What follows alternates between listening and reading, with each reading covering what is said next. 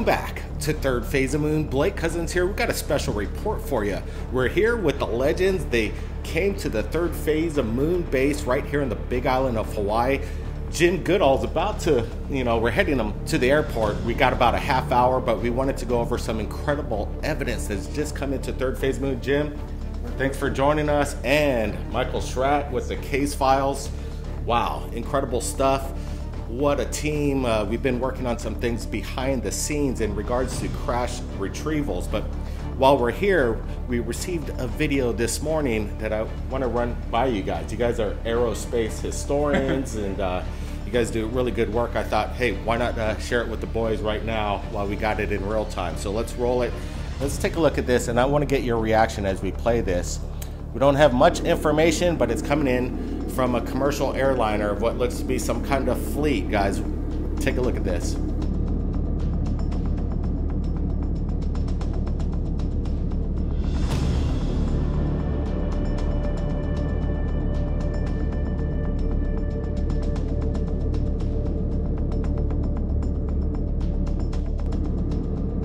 What do you make of it, Michael? Well, what I can see, no wings, no visible means of propulsion, no ailerons, no tail, no horizontal surfaces.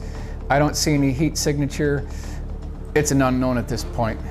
Not enough information, but certainly not a conventional 172 by any means. We're seeing like a fleet of these UFOs, and I think they were stating during the Navy encounters, and I think it was Ryan Graves who said that they saw UFOs every day, and there were like hundreds of out there. Yeah. Again, we're seeing these silhouetted cigar-shaped craft, and they're multiple. I'm trying to make out exactly how much, at least a couple dozen.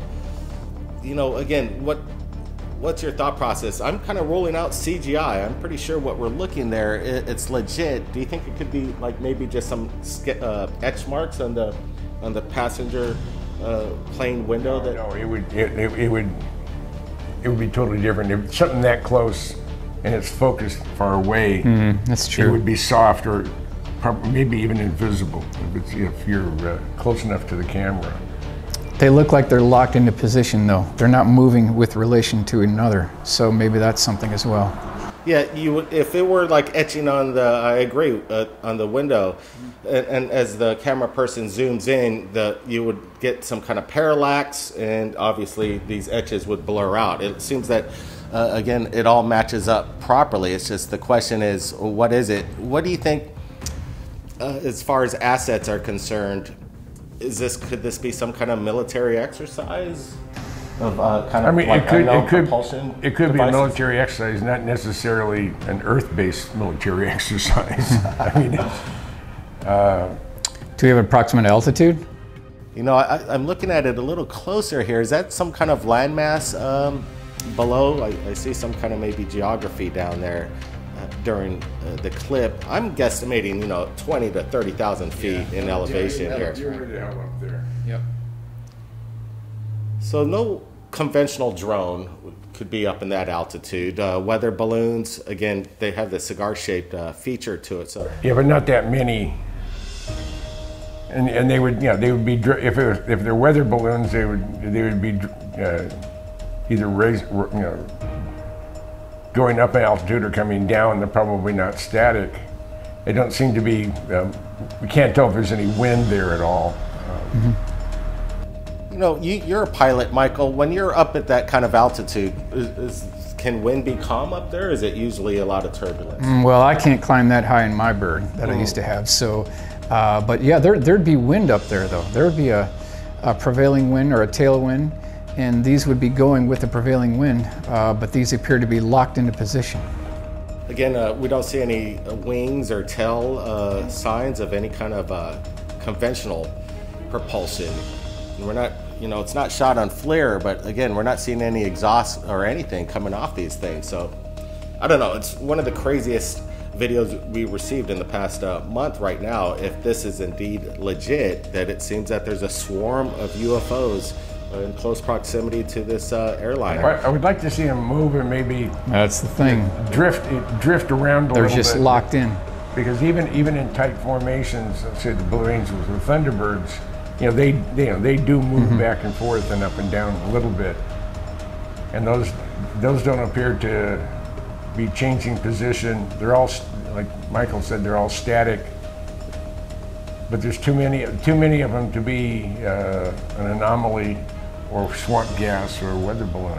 They don't appear to be reflecting light either, so they're more dark gray in color.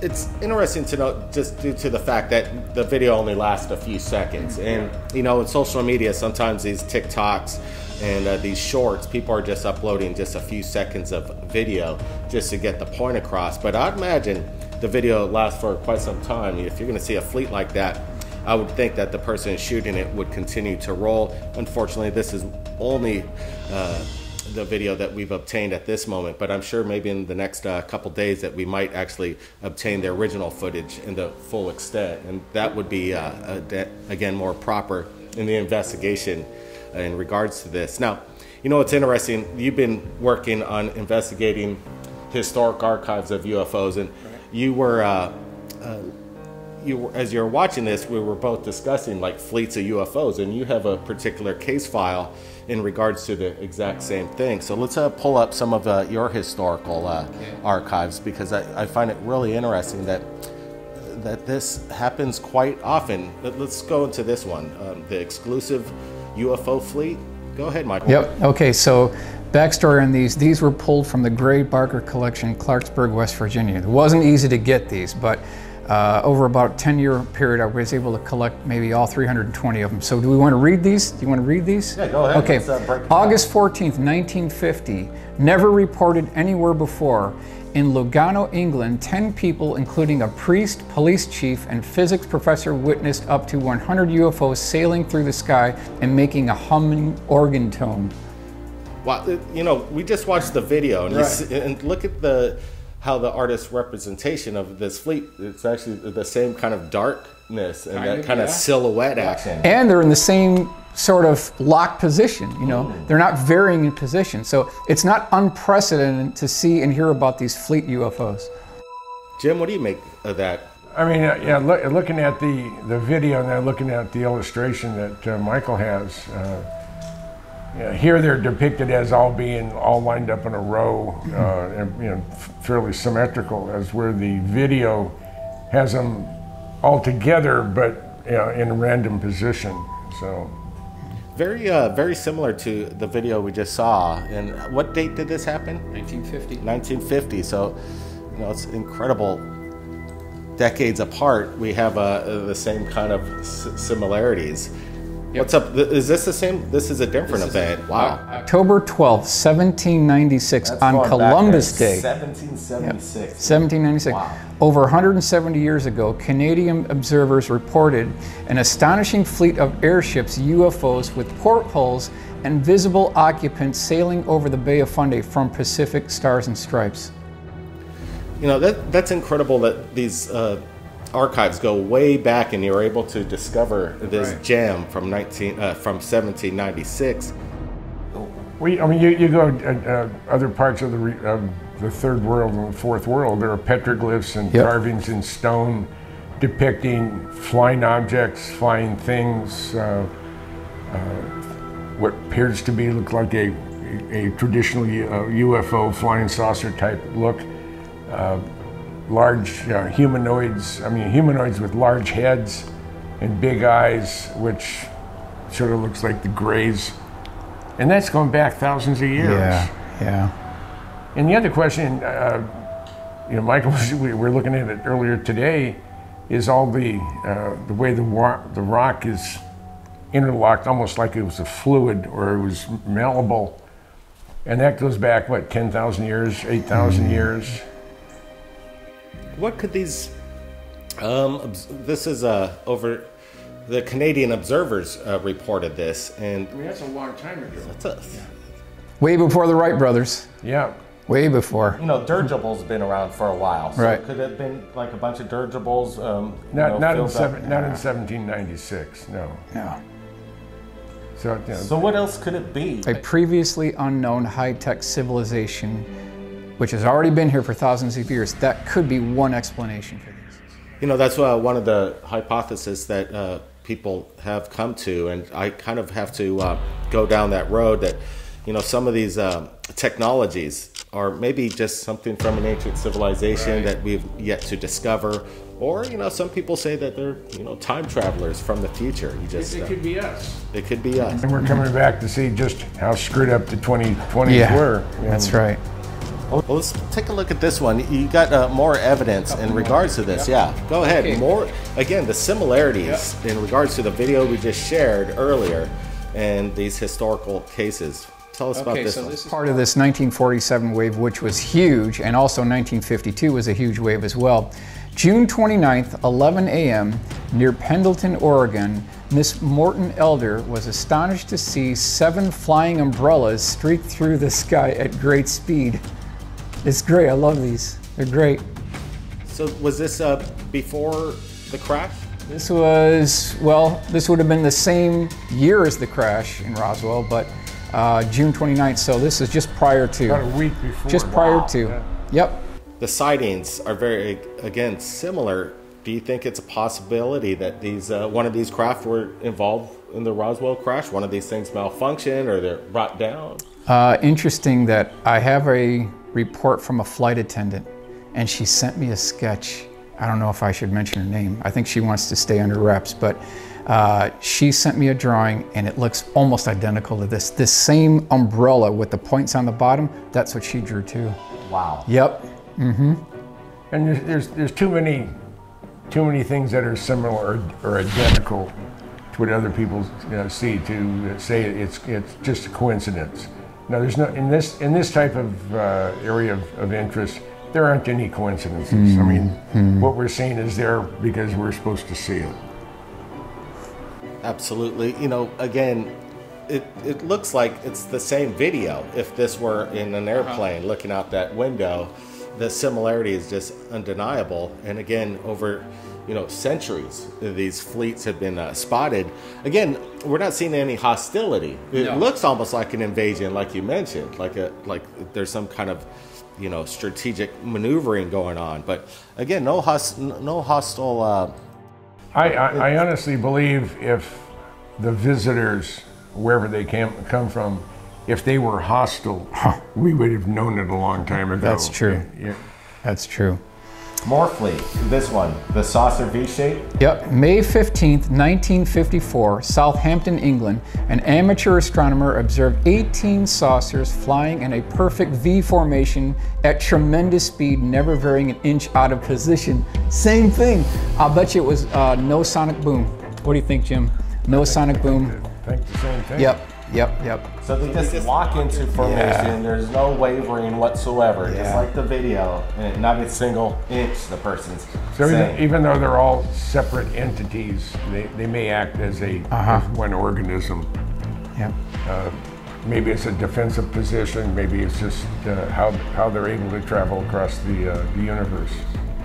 Well, our present-day drone technology, they speak to each other in these great, incredible displays by hundreds of drones in coordination to create, you know, figures or geometric shapes. And maybe, you know, this goes back to the 1700s that maybe they are communicating with each other to know exactly what position they need to be in, and then they lock in solid.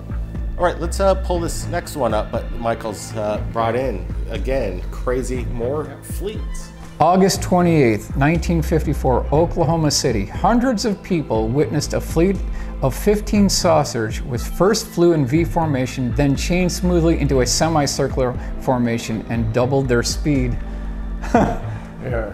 Yeah.